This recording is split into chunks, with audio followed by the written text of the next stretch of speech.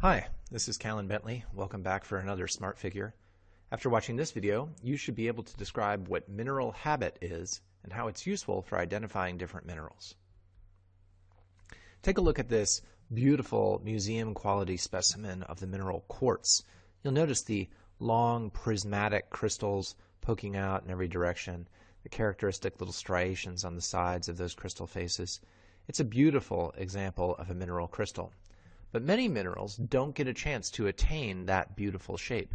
Instead, they grow up under rather cramped circumstances, hemmed in by surrounding minerals, and so they end up taking on rather lumpy, disorganized-looking shapes.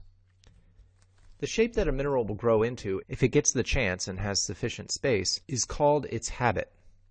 Here's an example of the mineral pyrite and two of its different characteristic habits. On the left is a chunky pyritohedron, and on the right is a series of interlocking cubic-shaped pyrite crystals.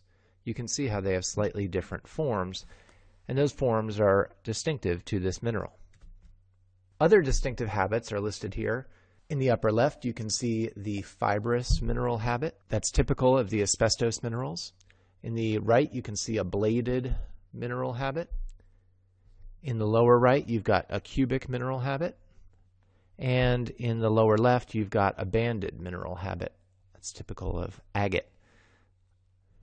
These habits basically are shapes that are formed from the arrangement of the basic unit cell of the mineral. So these are the smallest sort of arrangement of elements that can be called an example of that mineral. So for example, that little cube you see up at the top of that octahedron, that little cube is an example of the unit cell for the mineral magnetite. When you put a bunch of those little unit cells together, you end up getting a nice octahedral shape, assuming that it's not hemmed in by any surrounding obstacles. Other examples here are the cubic shape of fluorite and the dodecahedral shape of garnet. Now, if you consider that dodecahedron of garnet and you compare it to the situation I showed earlier where a mineral was growing up under rather cramped circumstances, challenge yourself to come up with 3 possible factors that are essential for a mineral to take on its full habit and not grow up in a cramped, misshapen form. Hopefully you came up with having enough space, that's the obvious one. Also having enough time to grow. Minerals don't form instantaneously, and it takes time to get all those little atoms in their right places. And then lastly, you need to have enough of the ingredients. You need to have enough of the atoms themselves, the elements that make up that mineral, in order to grow a nice, big, perfect crystal.